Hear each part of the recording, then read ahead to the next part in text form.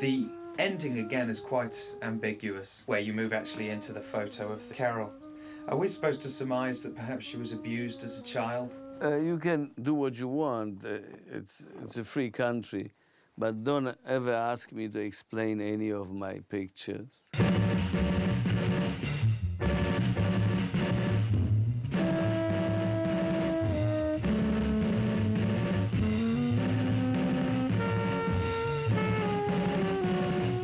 The first picture which he's going to make would have to make a great deal of impact.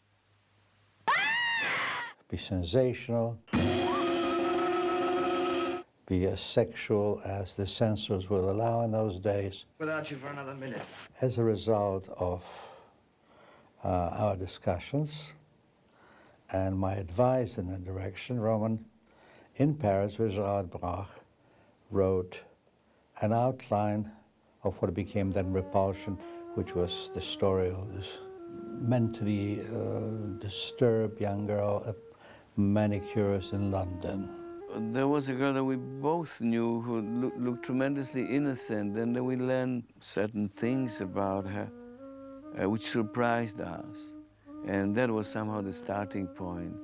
You know, a girl who looks very innocent and who's got some kind of mental problem, who is even a schizophrenic and can be dangerous.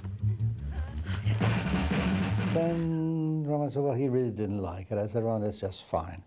It's absolutely fine. Let's go on with it. We made a date, remember? We're having supper tonight. Oh, I forgot. Oh. Already in the script, we tried to develop a little bit of psychology, but I had in mind a way of upgrading this film into a psychological thriller, not just a cheap horror film. I made the rounds with Roman to all the major American production distribution company who were then very active in London, like Columbia, Paramount, United Artists. At that time, Roman already was famous. He's been to Hollywood, was nominated. They all loved to meet him, but no, thank you, no. Then went through the English companies, Anglo Amalgamated, British Lion, Associated British, as they were in those days, and still no takers. And so we ended up knocking at the door of Compton Films, which was a small distributors, producers, exhibitors, they had cinemas, dealing primarily in exploitation pictures or soft porno. And they were looking for somebody like me who could give the group a little bit of respectability or good press for little money. They came to see me because they had a script for a film which Roman would direct and Gene would produce for me. We haggled over the budget for a little while, and I agreed, we did a deal that they would make the film. It was a tough deal. We budgeted the film at about £65,000, which to them was the most expensive film they've ever wished to make. The budget was one which I felt we could cope with. I committed myself, and I felt this was a film had to be made. It was too good to turn away. Poor little girl. All by herself. I saw a couple of films shot by Gilbert Taylor, particularly Dr. Strangelove, and I thought it was fantastic. And the look of the picture was extremely important for me. And he liked the feel and texture of what I was doing. And that was the first thing he said when he met me. He said, how do you get these lovely, warm, strong shadows? I think that I diagnosed it absolutely top-weighted of him being something special we should encourage, especially after Knife in the Water. Gil Taylor saw Knife in the Water and said yes immediately. Compton didn't because of his salary. They wanted somebody else about half the price, and he stuck out and said, I did it. And that was wonderful because I learned so much from Roman. I said, Compton Techley, don't they, isn't that a soft porn picture house in Compton Street? And he said, yes, it is. The people who are financing and are organizing the picture own that movie house. So I said, okay, what's the story? Is it a soft porn movie?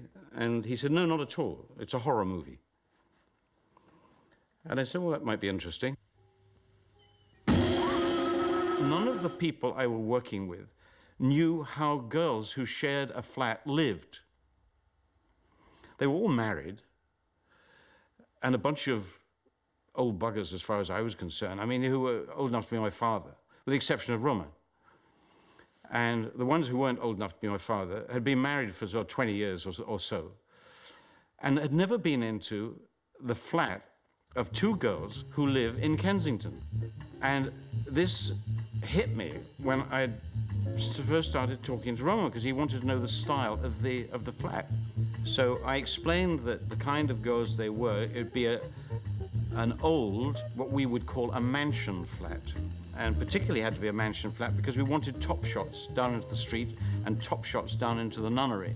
But the other thing was the dressing of, you know, how people live, which is the bits and pieces, not just the walls and the architecture, but the bits and pieces and the furniture that they have around them. I started to describe it, and I realized I couldn't because they had no idea what I was talking about. Just because I go out once, there's no need to start sulking. I'm not sulking. I phoned up various girls who I knew who shared flats in London and said, impromptu, with a stills cameraman, can I come over and visit, just to say hi, maybe have a coffee? I've got a cameraman with me to take some photographs. He wants to take some photographs of your wallpaper. And they say, yeah, come on over. Why does he want to take a picture of the wallpaper? I said, well, you know, art direction. Oh, that stuff. Okay, sure, come on over. So when we arrived at the flat, I'd say to the stills cameraman, when we go in, I'll go to the left with the girl who opens the door. You come in after me and go immediately to the right and go straight into the bathroom. And of course, he would go into the bathroom and it would be full of hanging up sort of ladies' knickers, bras. And the problem was, he said he couldn't take any photographs in the first place. I said, well, for God's sake, pull some of them down out of the way so that you can take a photograph, then put them back up afterwards. He said, all right. And of course, he was disgusted. He was a married man and he lived in Shepperton and had a nice little bijou bungalow. And he'd been there for the last 40 years or whatever. And he just couldn't believe that people live like this. And these were all middle class and some of them upper middle class girls. And he said, it's disgusting the way these girls live. I said, yeah. And he said, the things I've seen in the bathroom. I said, well, to photograph the floor, the ceiling, the wall, the windows, everything, the toilet. Let's have a look at it. But we did about half a dozen flats like that. And we came back and I spread them out for the benefit of Roman and the other people who were interested. And Roman, it was intriguing. He loved it. He thought it was absolutely wonderful. You filthy bitch. I'm sorry. Who is this? Who is this? Who is this? Who do you think, you filthy little tart? Catherine was not very well known yet. It was not like getting a star that would allow you to sell the picture all over. Compton had a list of proposals which I didn't want to hear of because I thought that Catherine was just right for the part. I mean, she's not only one of the most beautiful girls I've ever photographed. She is, she's beautiful. And a very talented young lady, and she knew it, and she tried to force this on Roman several times, but she couldn't do it because nobody can. He wears you down. And he brings you to tears and back. But you do it in the end, his way. Catherine was fantastic. I have only good memories of working with her. It was like a tango, you know. She wanted me to direct her. There was no animosity that sometimes you develop with actors, mainly with men, because you just tell them what to do, you see. And man has his pride. It's easier with women in general, but because they just don't care, you know. They don't have these ego problems that male actors have sometimes. She was absolutely faultless. She did everything Roman asked her to do, I think, except undressing. She had this problem, you know. She wanted to wear panties under the nightgown, then you could see through the nightgown. Sometimes you could see a little bit of body through it. But, you know, it's normal, the normal reaction.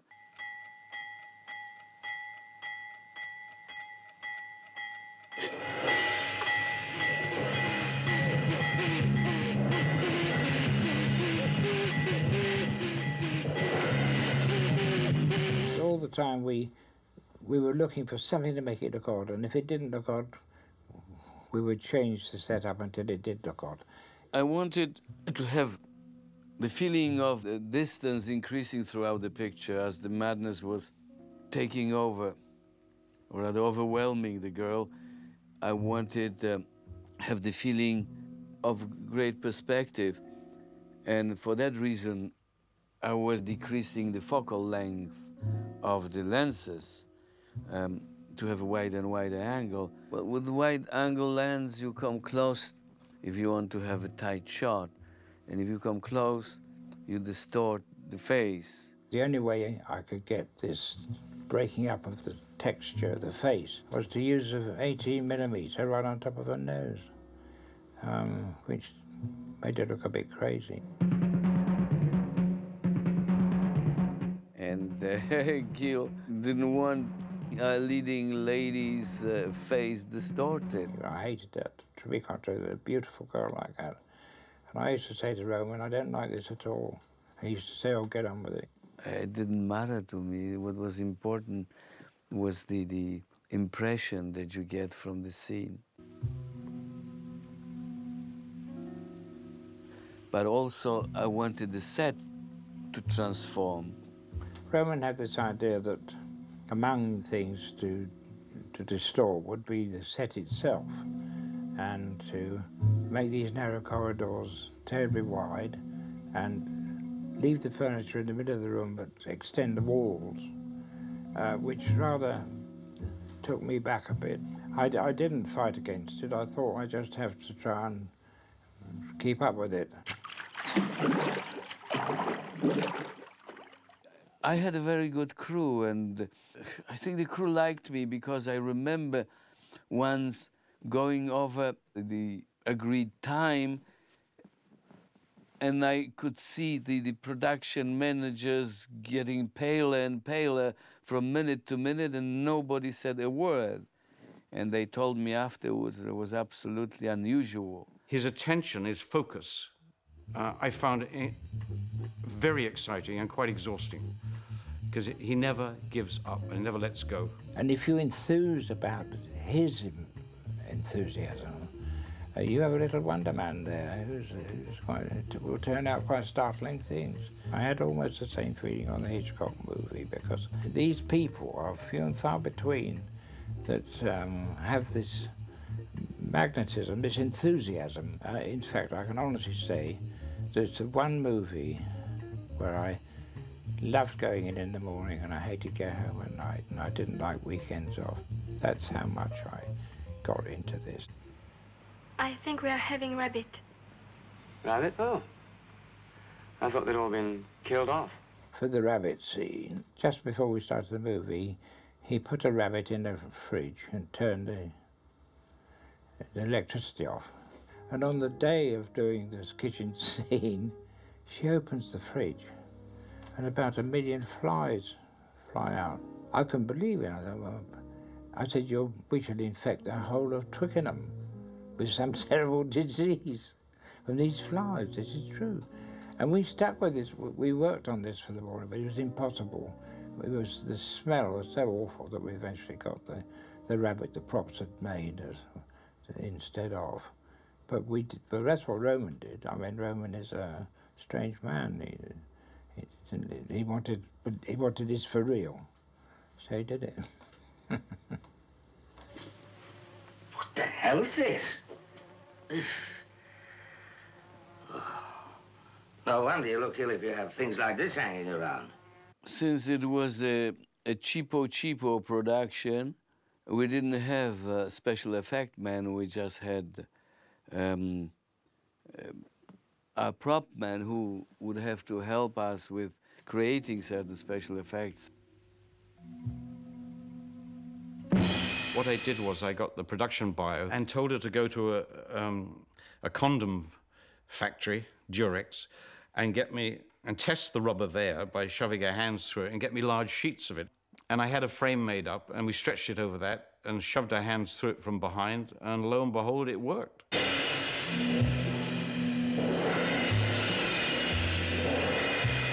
There was a bit of an argument about how many hands were actually needed. And we asked Gene Gutowski, and he said, no, Polanski wants exactly as it is. Idiotic fight with 10 circumstances, the 12 hands are just as good as 24, which was, was an artistic issue, Then Klinger then said, well, okay then, I'll find another director. That made Polanski come to terms. I think he lessened by 3 or 4 hands. It was a token thing, and everybody was happy.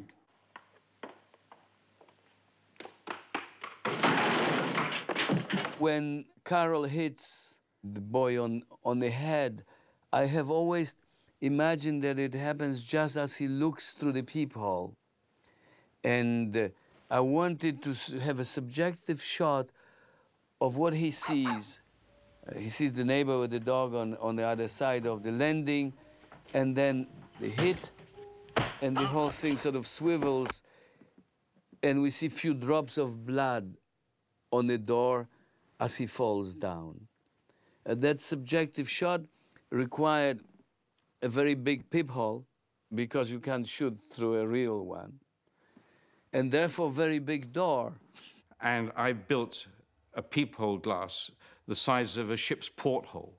He prepared all that was necessary to have the drops of blood, which would be in right proportion to the peephole like this. That means that the drops had to be about 6 inches long. And that could be done only with this, with the motorcycle pump. There was another scene when Catherine cuts up the landlord. It was going to be shot first thing. They'd sent the taxi for her, and it had been delayed. It wasn't her fault. The taxi was delayed in traffic. It was traffic time. Polanski started to speak to her in French. The little French I know, I believe there were some swear words there as well. She just stood there, and the whole crew was standing there waiting to shoot, and he just carried on, telling her off in French. And eventually, she blew her top. You could see, you see her face go into anger, to extreme anger. He then put the razor in his hand. He said, "Now go kill the landlord."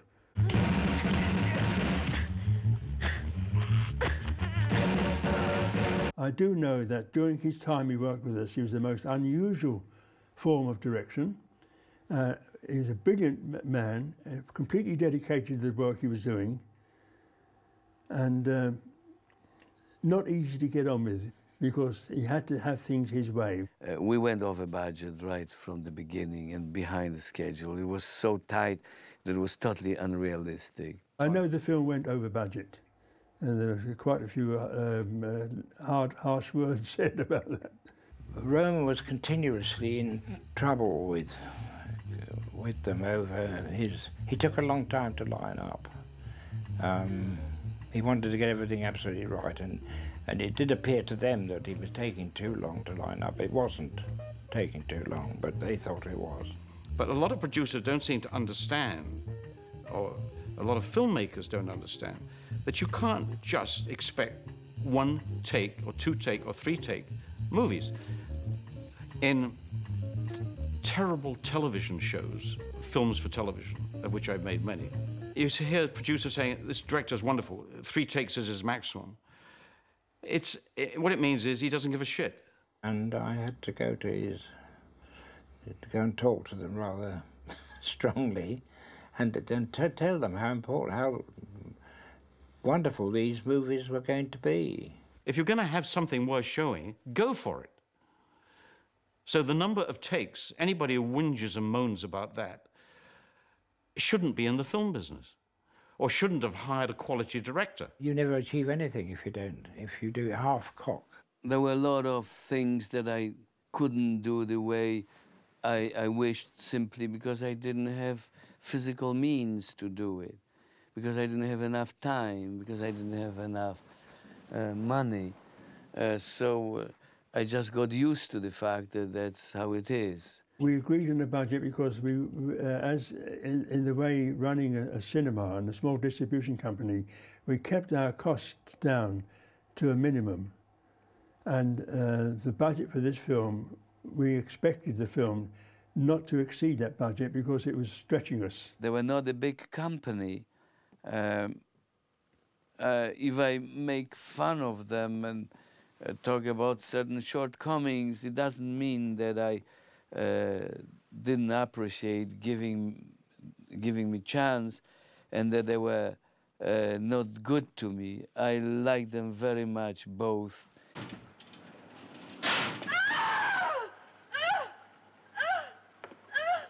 Roman did the cut, and we were all very keen to see it. And we were all assembled in this viewing theatre. The film was shown, and the lights came up. And there was total silence. And Roman misunderstood this silence.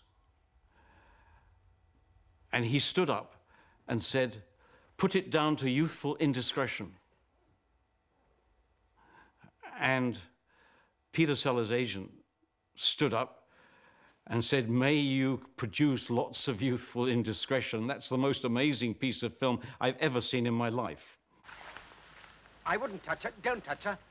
To me, it was interesting that Roman initially felt unsure himself. No other film has ever shown with such intense reality the terrifying journey into madness. The censorship was very strict in Britain then. The censor was John Trevelyan, and he was tough, but he loved movies at the same time. And he also had an advisor who was a psychiatrist. He showed him the film when we submitted it to the censor, and he was very impressed with the film and said that from a psychiatrist's standpoint, it was absolutely right. I remember he asked what kind of research we did with Gérard Brache. We didn't do any research. Taking you inside the mind of a girl driven to insanity. Picture up into absolutely rave reviews, in England and in America, everywhere in Europe, but in America particularly. Well, it was during the time of the Berlin Film Festival, and it was announced as the winning. And my partner, bless his soul, he's dead now, he always used to go and collect the things. And I believe his family still have the actual silver bear. Because Michael Klinger collected and said, well, bring it to you boys. And of course, didn't. Never turned it over and kept it. Basically stole it. I thought I'd seen everything. This is a flaming nut house. Well, the surprise was that the film was very well received and started making money. So Compton people were happy and they said, let's do a next one.